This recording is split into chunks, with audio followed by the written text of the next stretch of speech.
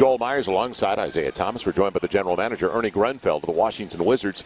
Not only a good start to Summer League, but a nice start before the hamstring injury for Otto Porter. Well, Otto's a solid player, and as a rookie, it's a process for everybody. He's just learning the pace of the game, the speed of everything, terminology, our concepts, and it's too bad he got hurt because it's an important time for any young player. Yes. Ernie, when you look at the team that you're building, you know, you got Beal in the backcourt, you got Wall in the backcourt. Talk to us a little bit about those two guys and how excited you are about having them finally get a chance and the opportunity to maybe play extended games together. Well, they're both very young players. Obviously, John is 22 and Bradley just turned 20, and they've both had a lot of success already, and we're building things around them. And when we got John a couple of years ago, obviously he's a very fast player, makes people around him better. And when the two of them were together, along with Nene, we had a 15-7 record. Unfortunately, we couldn't keep them together longer than that. But I think they complement each other, those two players, very well. John pushes the ball. He gets easy opportunities. He can penetrate. He dishes the ball. And Bradley's an outstanding shooter. And he's also a good defender, very solid all-around player. So we're very excited about the future of those two players together. When you talk about Bradley being a good defender, you got another guy out here on the floor tonight, this afternoon, in Singleton, who's one of the top defenders that our league recognizes. But right now he's putting on, showing a little bit of his offensive display. How happy are you, and have you guys you know, told him that he needs to work on his offensive game and his shooting a little bit? Well, obviously we have. You know, we want our young players to work on everything. And he is a very good defender. He's a good rebounder. And we'd like to see him make that outside shot consistently. The other night we saw him make some plays. He had 5 assists last game along with 10 rebounds.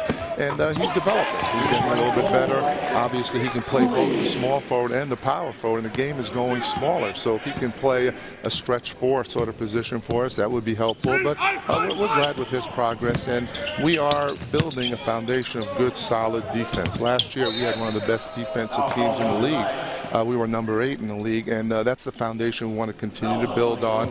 And obviously, we have to get better on the offensive end now. Now, you say the league, you know, is going smaller. We have some teams, though, that are getting bigger. Like, you know, you look at Chicago, you look at New York, who are getting more physical.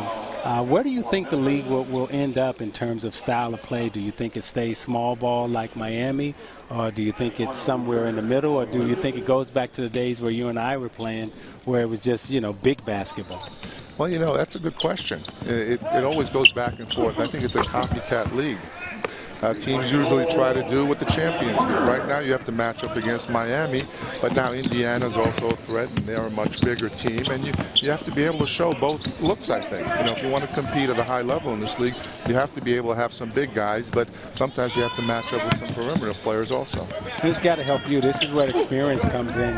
You've been doing this for a very long time. You've had big teams. Now you're building, you know, you've seen the league go in transition. You've weathered some tough times in Washington. Talk to us about those experiences in terms of the good and the bad, weathering the storm, staying with your game plan, and having an owner and a management that sticks with you also. Well, obviously, the good is always much better. When you're when you're winning, it makes everything a lot easier. But we had a plan with our new owner, Ted Leonis, who's been extremely supportive of what we're trying to do.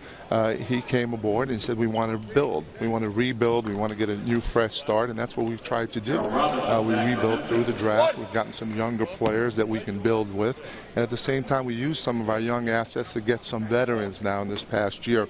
We were able to add Nene and Emeka Okafor, Trevor Ariza. We signed Martell Webster. I think to win in this league, you have to have a combination of youth and some experienced players.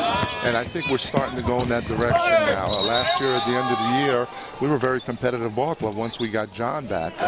This was the 3rd year of our rebuild last year, and we feel like if we had all our pieces together for the whole season, we could have competed for one of those playoff spots. Unfortunately, we didn't. And this year, our goal is absolutely to be a playoff team. I think our young guys have developed. Obviously, John and Bradley have shown some real good signs, and with Nene and Emeka, we have some good power on the inside, some good rebounding, and real good solid defense. So we got to put the whole thing together, but I think our foundation is really going to be on that defensive end, continue to be a good defensive team, and then try to push the ball and get some easy opportunities on offense, because you have to be able to use the talent at hand. And obviously when you got a player like John Wall with his speed and his ability to create for his teammates, you have to try to take advantage of that.